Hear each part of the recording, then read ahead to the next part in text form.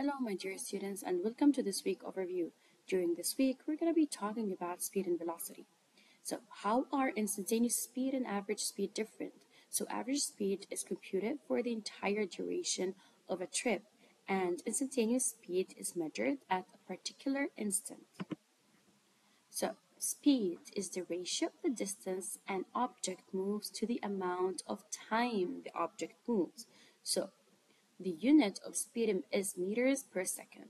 Two ways to express the speed of an object are average speed and instantaneous speed.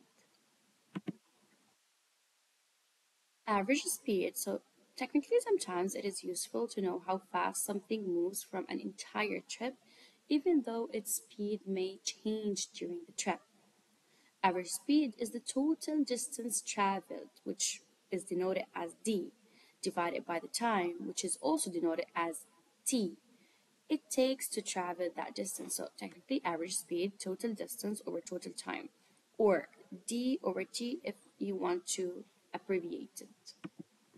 So calculating the average speed while traveling on vacation, for example, you measure the times and distances traveled. So for example, you traveled 35 kilometers in 0.4 hours, followed by 53 kilometers in 0.6 hours. What is your average speed? So what you guys are going to do is that you're going to add all the distances together and add all the time together. So that's why we have total distance and total time. And remember, meter per second and kilometer per hour. So, how you guys are going to solve is that you have to plan a solve. So, what unknown are you trying to calculate? What formula contains the given quantities and the unknown, and replace each variable with its known value. So, a person jogs 4 kilometers in 32 minutes, then 2 kilometers in 22 minutes, and finally 1 kilometers in 16 minutes. What is the jogger's average speed in kilometers per minute? So, pay attention that I want kilometer per minute. So what happened is that I'm going to start looking at the total distance. So I'm going to take the distance of each station by itself and add them together as the total distance.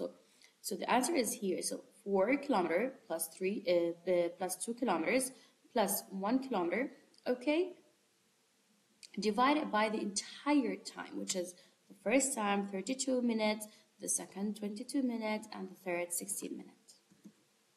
Another example, a train travels 190 kilometers in 3 hours and then 120 kilometers in 2 hours. What is the average speed? Again, I have to add all the distances together, divide them by the entire total amount of time for the traveling time. So the instantaneous speed, sometimes you need to know how fast you are going at a particular moment, which is the instantaneous speed. So it is the rate at which an object is moving at a given moment in time.